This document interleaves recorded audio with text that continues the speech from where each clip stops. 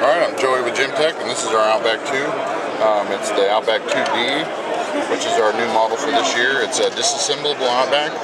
All the existing Outbacks are going to be upgradable to this model. Not sure if it's going to come with the tool or not, but there's a tool to take it apart. And end cap comes off. All the baffles drop out. They're all the same with the exception of the blast baffle. It's a titanium blast baffle, and you can tell the blast baffle has got the dater hole in it. That's pretty much it. You just wipe it down, and the only way that it goes back together is blast baffle first, and everything just drops back inside.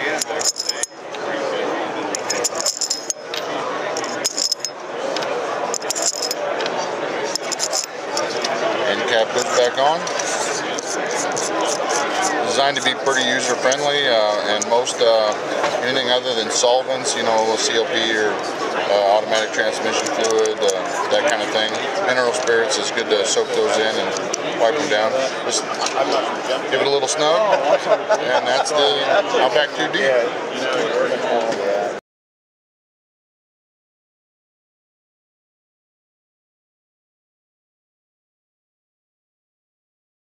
The guys and gals of GunWebsites.com encourage you to take a CCW class every year, practice at least once a month, and carry every day. Thanks for watching GunWebsites.com.